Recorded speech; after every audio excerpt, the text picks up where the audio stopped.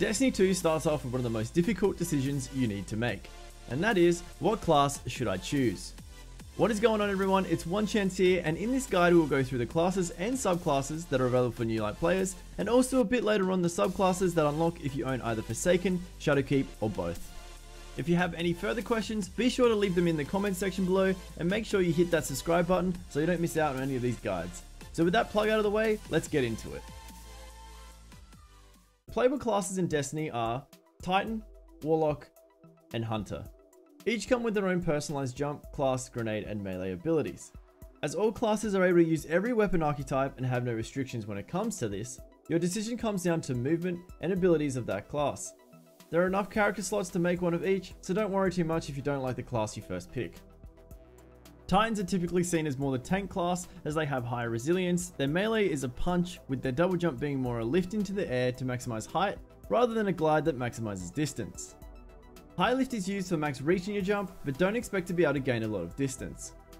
Strafe lift allows more directional control whilst in the air, whilst catapult lift has an initial burst of speed to boost forward momentum over lift. For their class ability, you can choose between two barricades. A tower barricade that blocks incoming damage for whoever stands behind it. The other barricade is the rally barricade, which allows you and your fellow guardians when behind and close enough to it, to gain reload speed for a short while.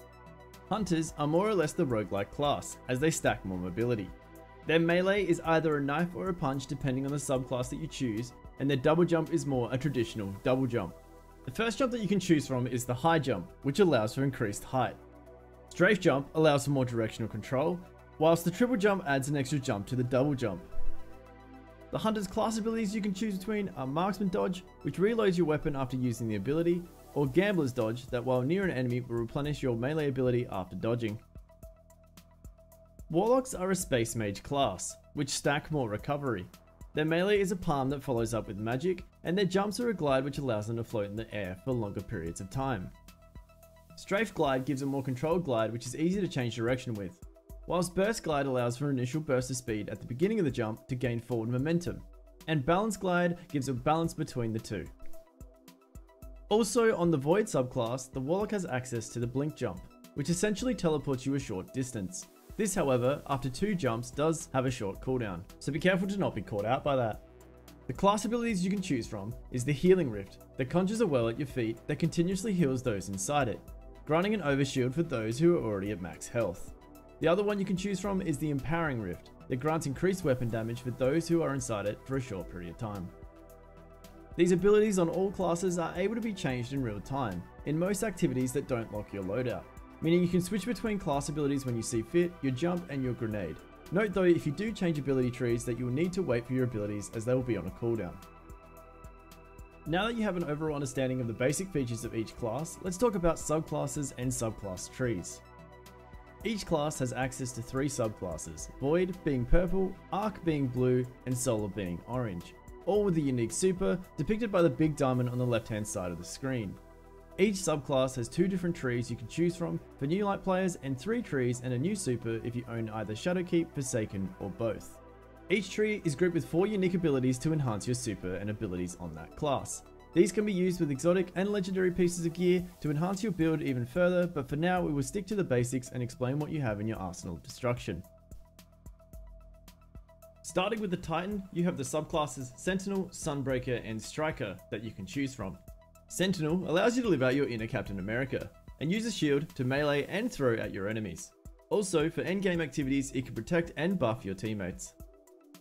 The grenades you can choose from are magnetic grenades that attach to enemies, and if attached to an enemy, it will explode twice. Void wall grenade that creates a horizontal wall of burning void light, very handy if you need to create some distance between you and your enemy. And the last grenade is the suppressor grenade. This is mainly used in PvP, but if timed right, can prevent an opponent from using their abilities and even bring someone out of a super. Be sure to read through the passive and melee abilities on each tree, as this modifies your gameplay to suit your playstyle. I'll be doing videos breaking down each subclass and going more into depth on each subclass, but for now, this is just an overview. I will note again that middle trees on each subclass and class are only available to Forsaken or Shadowkeep holders. If you were more of a Thor fan, then Sunbreaker is the Titan subclass for you. This super is called Hammer of Soul, and you summon burning hammers to throw and leave a path of destruction.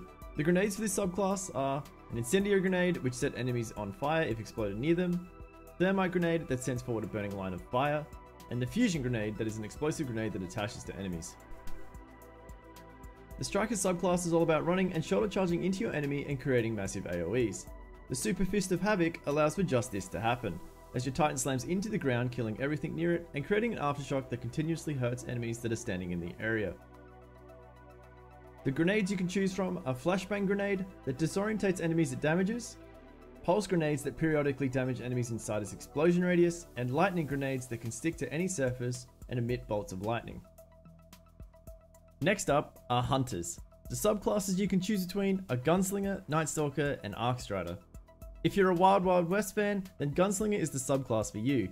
Your super channels all your light into a weapon, creating the Golden Gun, unleashing bullets of destruction and killing anything in its path.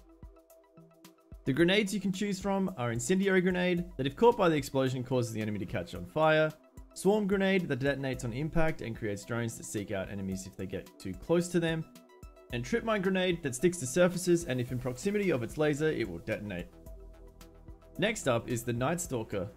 Using the Void, you summon a bow that can trap enemies and buff damage for allies, or even use the bow to clear waves of adds by hitting them. The grenades are Vortex Grenade, which creates a vortex that enemies caught inside will continually be damaged, the Spike Grenade that attaches to any surface and emits a torrent of damaging void light, and lastly the Void Wall Grenade. Similar to the Titan's Void Wall, it creates a horizontal grenade that if enemies pass through it, they will be damaged. The last subclass is the Arc Strider. Wielding a staff of pure arc energy, you can make quick work of a group of enemies and reasonable damage to a boss. The grenades you can choose from are Skip Grenade that splits upon impact creating multiple projectiles that seek out enemies, Flux Grenade that attaches to enemies and explodes, an Arc Bolt which chains the bolts of lightning to nearby enemies that are caught in the radius. Last but not least is the Warlock. The subclasses you can choose between are Dawnblade, Voidwalker, and Stormcaller. If you've ever wanted to fly through the air with a burning sword throwing flames at enemies, then Dawnblade is the super for you. The grenades for this subclass are Solar Grenade that continuously damage enemies that are trapped inside. Next is the Firebolt Grenade that unleashes bolts of solar light at enemies caught in the radius. The last grenade is the Fusion Grenade that attaches to enemies and explodes. Voidwalker is all about creating massive AoEs that can end up wiping out waves of enemies and sending them into the void. The grenades for this subclass are the Vortex Grenade, which creates a vortex which continually damages enemies trapped inside it, the Axion Bolt, which on impact forks into smaller bolts that seek out enemies in the radius of the grenade, and lastly, the Scatter Grenade that splits into many smaller grenades and covers a large area with multiple explosions. Last of the Warlock subclasses is the Stormcaller, which can chain arc lightning from their freaking hands. The grenades for this subclass are the Arc Bolt Grenade, much the same as the Hunter Arc Bolt Grenade. It chains bolts of lightning to nearby enemies. The Pulse Grenade is also much like the Titan Pulse Grenades that periodically damage enemies inside the explosion radius. Lastly, the Storm Grenade calls down a focused lightning storm, devastating everything in that area. As previously said, there are 3 new supers if you own either Forsaken, Shadowkeep, or both. They are all linked to the middle trees on each subclass for each class. I'll quickly go into this, but we'll break them down more in the more focused subclass videos coming up. For Warlock, you have Well of Radiance on the Solar subclass, which heals and empowers damage for allies and yourself. Chaos Reach on the Arc subclass channels a focused arc beam at your enemies, and Nova Warp on the Void subclass allows you to become the Nova Bomb and move around while channeling void energy and releasing it in an explosion. Titans get Burning Maul on the Solar subclass, which summons a big burning maul that you can spin to win and slam into the ground to create a wave of fire that tracks enemies. Banner Shield on the Void subclass allows you to block and offer increased weapon damage to allies that shoot through it whilst you block incoming damage. On the Arc subclass you get Thunder Crash, which personally the animation looks amazing. As you launch yourself into the air, you fly around for a bit and smash into the ground, killing all enemies. Hunters get Blade Barrage on the Solar subclass, which launches itself into the air and throws out a flurry of knives, killing majority of things in its path. Whirlwind Guard on the Arc subclass allows you to spin your Arc Staff and deflect incoming projectiles. Deflecting triples the damage output of the staff damage for a short while. And the Void subclass gets Spectral Blades, which allows you to turn invisible, see outlines of enemies, and then swipe away as you send them to the void. This brings us to the end of the video. Thank you all so much if you stay with it all the way through. I urge you to try out every class there is, get a taste for each one, and then decide. At the end of the day, the way you play is up to you. We'll be continuing this series with breakdowns into every subclass and what exotics pair with those trees to further your Destiny experience.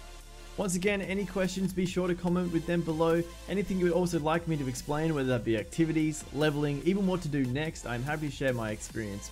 These are ideas I do have with this channel in the long run, but if you'd like to see that content earlier rather than later, don't hesitate to let me know. And on that note, until next time, Onechance out.